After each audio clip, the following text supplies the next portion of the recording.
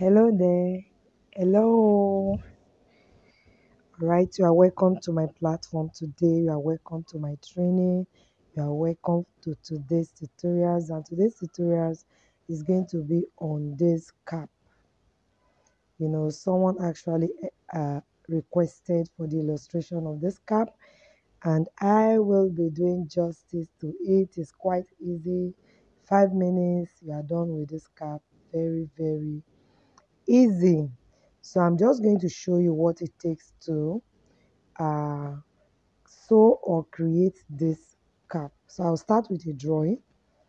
So the first thing you need is your material in a rectangular form.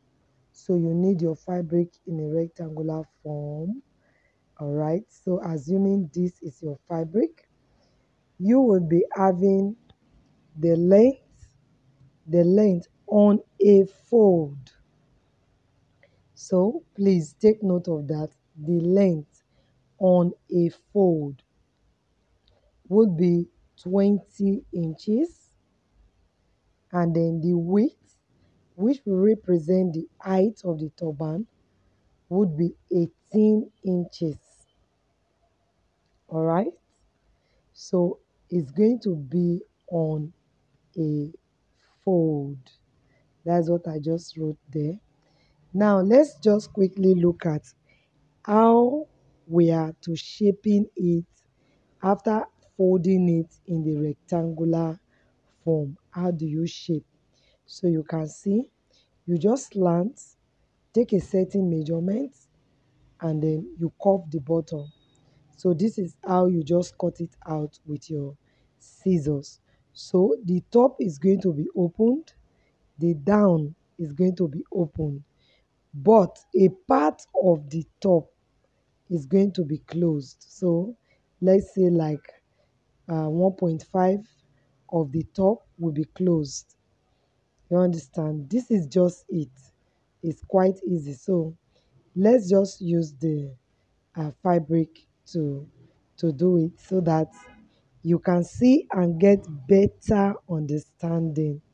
So I would be using two different fabric for these tutorials just for the purpose of clear or better understanding. I would be using two different fabric. So I have the baby pink on a white. Of course, both of them are perfect colors to match. So for me, it's okay. So the width will be 18 inches, like I said earlier, and then the length on a fold will be 20. So if stretched out, it will be about 40, or let's say 38, between 38 and 40 if you open it up.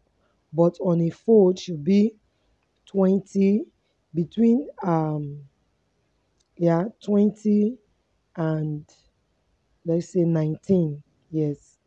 All right. So this is the fabric. I'm just going to ensure that all the size are equal, as in both the pink and the white should have equal length. One shouldn't be longer than the other.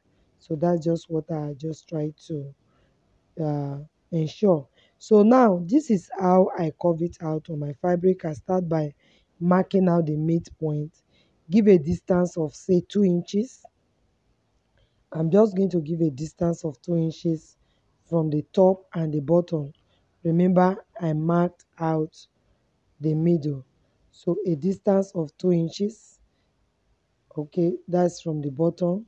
Then I just repeat my curve, a distance of 2 inches from the top, and then I'll just slant it to the top. So from that part, I'll just like, yes, take a curve to the top, to the top. So that's the distance I'm trying to explain. All right, so just curve it to the top. So after cutting it out, all I need to do is to just sew it together and then turn it out, and I'll show you how to join every part and close every part that you need to close. This video is quite easy. You can see that it's very short. Yes, it's very, very short. All right.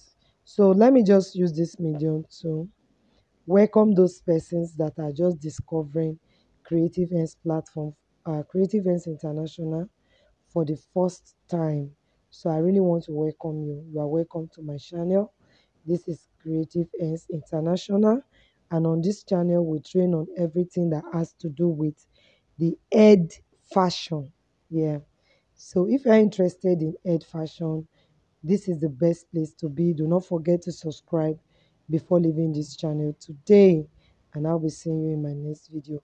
The rest part of this video is self-explanatory. I believe that you can watch and understand.